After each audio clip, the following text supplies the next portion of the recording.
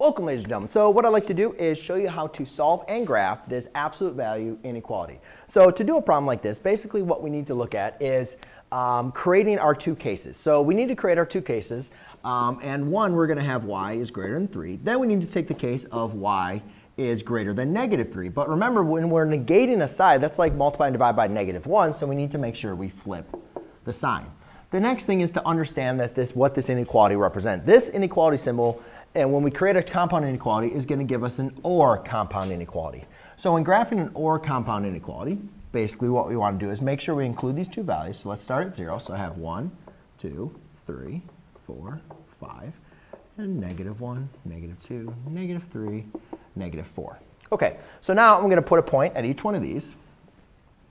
And what I notice is this is y is greater than 3. Well, it's greater than, not greater than equal to. So therefore, it's going to be open. Now, again, if I'm thinking y, the values that are greater than 3, well, is that going to be 4 or is that going to be 2? Well, of course, 4 is greater than 3. So therefore, all other values to the right are going to be greater than. And then this states y is less than negative 3. So since it's less than, not less than or equal to, this point is also not going to be a part of the solution, so we'll leave it open. And then which values are less than, negative 4 or negative 2? Well, all values to the left are going to be negative. So there you go, ladies and gentlemen. That is how you solve and graph your absolute value inequality. Thanks.